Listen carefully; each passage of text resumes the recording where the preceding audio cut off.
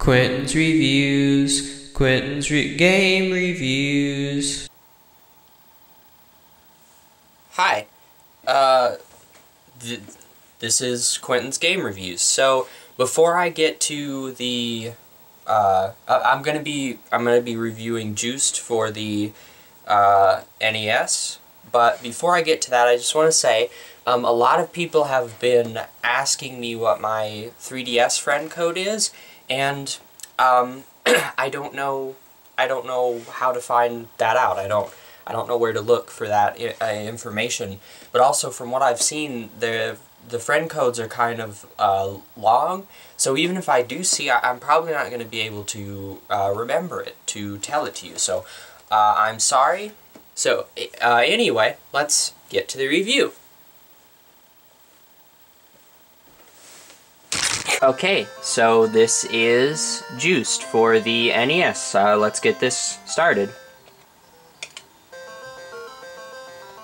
Okay. None of the buttons are working. None of them. Oh, okay. I think I did it. Welcome to Joust. It says. Welcome to Joust.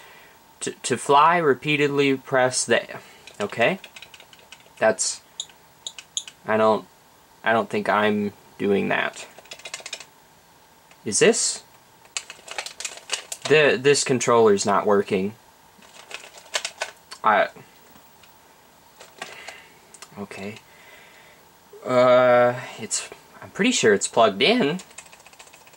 It just doesn't.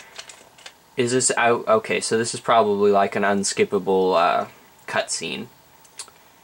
So these are the controls. Of beware of the unbeatable what? No! Why? It doesn't work! I can't start the game!